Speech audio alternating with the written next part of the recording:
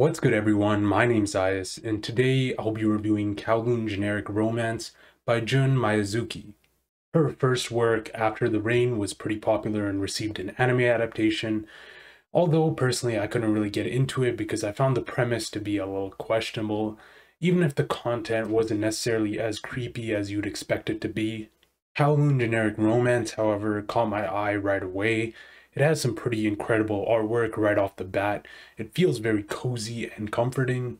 The backgrounds feel really confined and tight, and the details in the background are incredible. There's so many tiny details there, and it all results in this feeling of familiarity and intimacy with the city. There's this idea of nostalgia being brought up very often in this series, and nostalgic is a perfect word to use to describe how this series makes you feel. The characters have great designs too, instantly recognizable, standout characters, and the initial romance between the main characters is pretty sweet. Kudo is exactly the type of character I like. He's careless, he's messy, he's wild, but at the same time he's very enthusiastic and passionate. This isn't the case for the entire series, but if we're talking about right at the start, Kudo was a fairly easy character to like. Even easier to like is Reiko.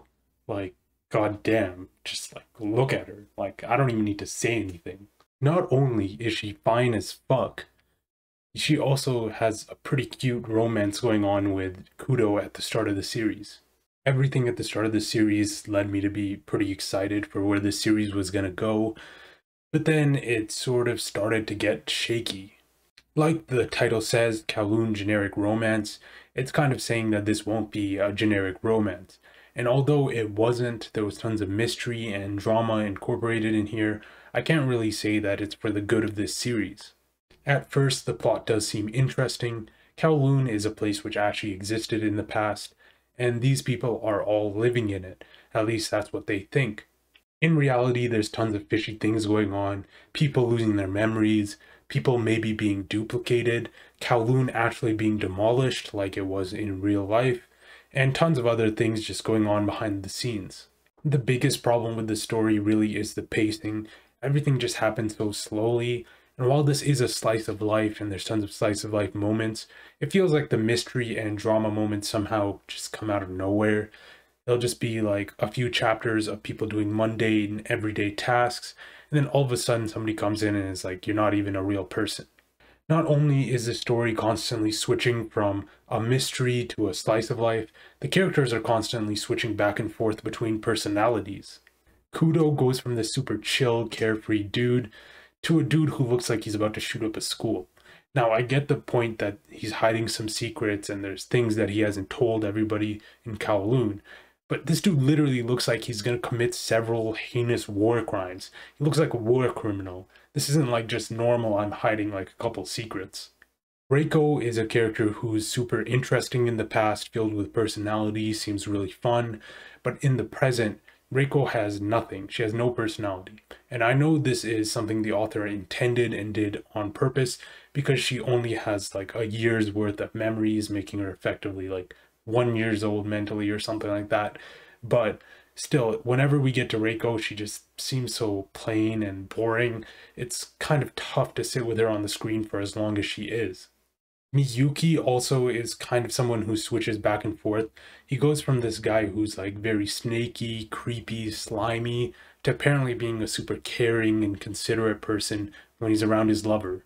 The whole thing between Miyuki and his lover felt super fanservice-y to me, although I'm sure the Fujiyoshis will love this.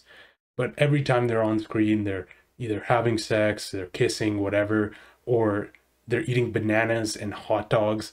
Like, I don't know, this whole thing just felt kind of demeaning to me, especially when no other characters in this series were shown in a sexual relationship except the gay couple.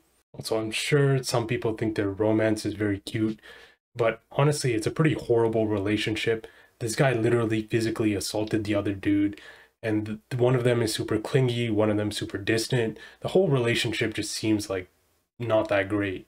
After about like 20 to 30 chapters, the series does start to get a lot worse in most aspects. The problem is though, these chapters start to get really bad really quickly. They start to fall into this cycle of making this chapter where somebody goes through some sort of struggle or something, And they'll end it off with these cheesy, just horrible one-liners, which just make me cringe. Like, like fake diamonds can sparkle, and they act like it's such a big, life-changing thing. And there's just so many of these, it's just hard to sit through. A lot of the messaging here is very basic and surface level, but the author kind of acts like these characters are saying something mind-blowing in every scene, which makes it kind of hard to enjoy. Even like really simple messages like just be yourself, bro. Like Karaji is literally just told to be herself.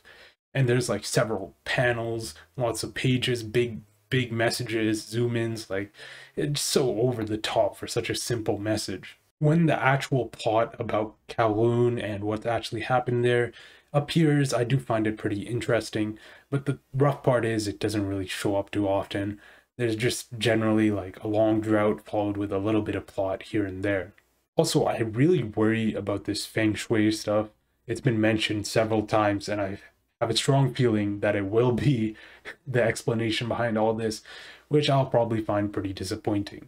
This random dude in the background gave this whole explanation on how feng shui could actually be the reason why this was all happening. And his explanation is so logically flawed, it was actually kind of infuriating to read. He was talking about how feng shui is very similar to archaeology because it's based on patterns and stuff. And that was like one of the dumbest arguments I've ever heard. Like, are we going to trust a feng shui master to build a house? There's no chance, no shot he's doing that. When I first started this series, I actually thought it was pretty good, but at this point it's very hard to read through, and although I do have some hope that it could get better because the plot itself isn't that bad, so maybe it'll go somewhere interesting. But for now, I'm really just not enjoying it. I'm feeling like a decent to strong 5. Thank you everyone for watching. Let me know what you thought about this series down below. Leave a like, leave comments, leave whatever you want. I'll see you guys in the next one.